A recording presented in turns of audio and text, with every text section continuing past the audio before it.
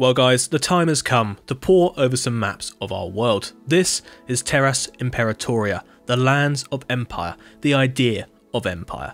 In this video, I will be breaking down our world by showcasing key locations and their place not only on the map, but also in the lore of our server. So with that being said, I want to say a massive thanks to our cartographer, as you can see down here, the editor-in-chief, Sebastian. Now thank you so much for coming out of the blue in our Discord and offering to produce these maps. Now guys, this is just the front page of what will be a full document that you will be able to download one day. Not yet. The reason I'm doing this is because I want to talk about the first two pages, which are this one right here, the general map, and this one here, the political map.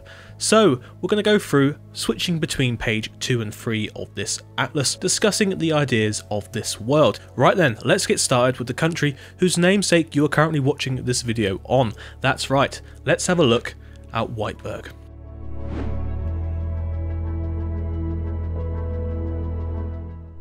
So Whiteburg is located up here in the northwest of the Atlas. It is split across two land masses with a very large river that runs through the centre, covered in islands, and it separates between the north and south island. Now there is plenty more off in here in the undiscovered sections, which we'll show in later editions of this map. So Whiteburg itself is a kingdom and an empire. So it's a kingdom at home, an empire away, and its capital is Whiteburg City, as you can see there. Now we'll get deeper into this country soon enough. I've got a lot of lore to explain to you, but first of all I want to say it is a constitutional monarchy where it has a king, currently George V, as the head of state, but the day-to-day runnings of it are handled by the parliament here in Whiteburg City.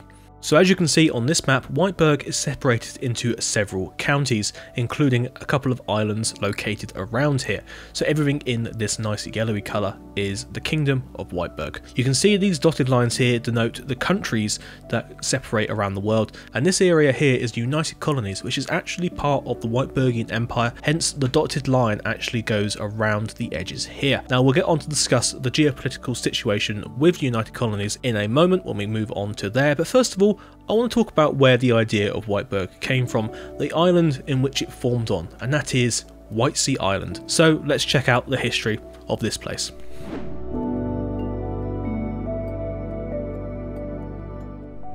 So located in the centre of the world, in between all of the European states down here and the American states up here as well, it borders Whiteburg, the country, the massive continent up here in the northwest. Now Whitesea Island has several locations dotted around it. You can see St Arnold's Castle down here in the south, moving up through to Cambros, Highbury, Fort Highbury, all the way around to Portmore, which connects to a ferry between Wolverhampton and Portmore, and Cowshot Castle, defending the rights of those Whitesea Islanders. Now the modern history dates back to about the 11th century, where the Norman conquerors came over from Francia, which is just down here in the south.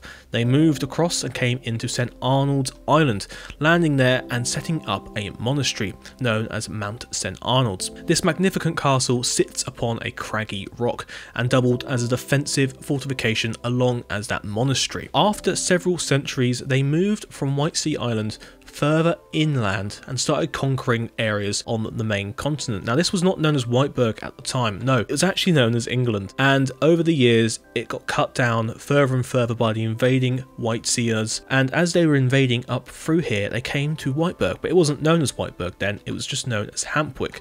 There is a large castle that used to sit on a hill inside a walled city in Whiteburg, and it was covered in white Portland stone.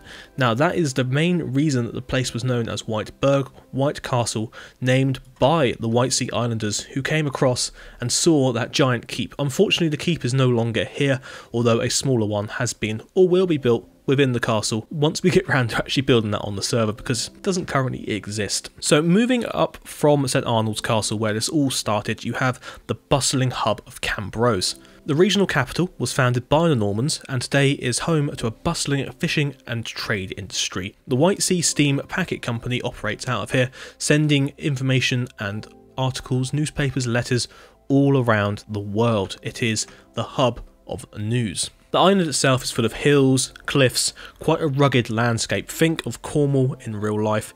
It is a beautiful place to be. As I mentioned earlier, the town of Portmore serves as the main connection between the mainland and the island, with ferries travelling out from Walhampton down through the Solent past Hurst Castle and into here several times an hour. Hence the direct line that comes down, train line that is, comes down from Whiteburg to Walhampton to allow this manoeuvre to happen nice and quickly, delivering across that information as we discussed. So Whitesea Island does actually have its own regional government. It isn't like the counties of Whiteburg. It does have quite a bit of autonomy. Now it's currently ruled by Lancelot de Luc, who is the Duke of Whitesea. Although Whitesea Island does obviously have representation within the capital, within the Parliament, like I said, it does currently have its own affairs that it likes to manage itself on the island. Although the army and the air force that are based here are both from Whiteburg, and its foreign policies are determined by that of the larger empire. Due to its location, it has good relations with United Lowlands and Romanham,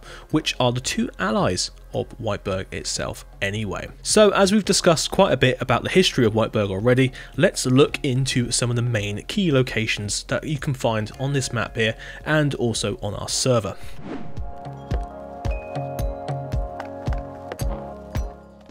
So we better start off with the main capital itself. Now this is located in the heart of the sort of main islands, right on the mouth of the River Avon. Now within Whiteburg City stands the main Parliament building that was founded in around about 1600, has been rebuilt over the centuries, and I have a whole video on the history, the lore of that, so you can click that little thing up in the top corner to see how we built the Palace of Hampwick.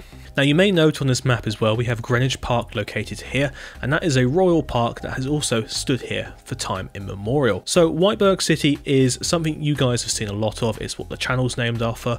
We probably don't need to talk too much more about it, more about the places that surround it. So if we move up into the north before we head on back down to the south, you see we have these railway lines that carry on up here. Now let me take you back to the political map. So Whiteburg sits within the Whiteburg City metropolitan area, and that actually includes Holdenhurst Island, which is an island of forts. And during a time period when we were building forts up for an upcoming war, this place was going to be the most fortified land in the entire world, and it still will be. Just hold on that one. It will come at some point. Yeah, watch out for that. We will be building some more on there soon enough. So the counties that border Whiteburg City are Avonshire and Plumsgate, which is where MS Builds constructs a lot of his towns, and the most important being Yarmouth over here on the northeastern coast, with what you can see here, a very nice long coastline stretching off down there.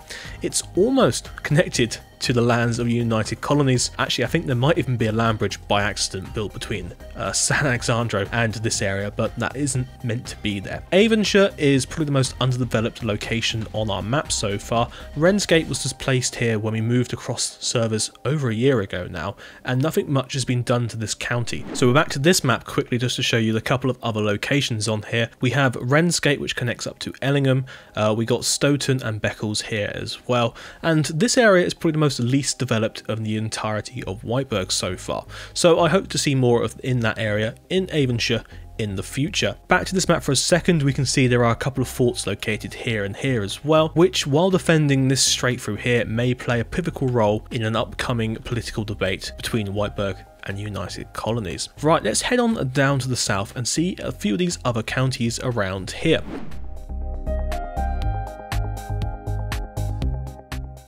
So to the south directly of Whiteburg City, we have Walhamptonshire, one of the largest counties of the entirety of Whiteburg. Now the main capital of that is Walhampton, which you guys have seen me build, discuss, talk about so many times in the past. But let me take you to the other map to show you those other locations. So we have places of Durnston and Brookley, Iford, what will be Westbourne over here, Sutton, my place that we've based on Plymouth, a large naval port over there to the southeast, and Hamworthy across here as well, based on the English town of Poole, which is in Dorset. Now you can see other names as well on here, such as Pywell, and members of the channel who understand the lore of the server know that the CDP, the Church de Pineapple or the Church de Pywell, started here on a small little church on a spit, the location of which is actually there, but it makes more artistic sense to place it somewhere further away from there, or else you can't actually see the little bit of headland. Down here as well is Hurst Castle, which you guys have seen me build.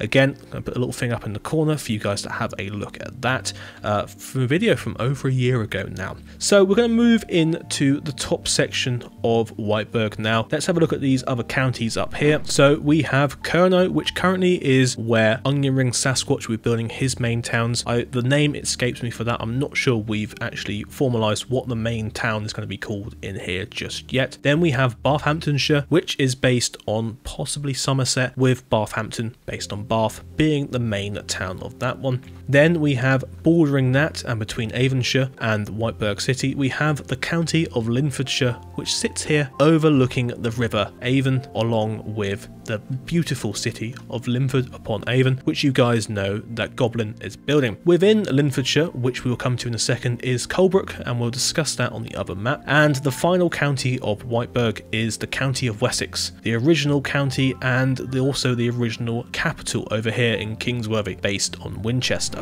Colebrook, as I mentioned, is located just north of Linford upon Avon in the county of Linfordshire, and because this map was already in production before we moved the world to slightly bigger, Kingsworthy is actually located off the map here, but in a later edition it'll be included in the map, so never fear on that one. Well guys, that has been Whiteburg, and there's a lot to discuss in it.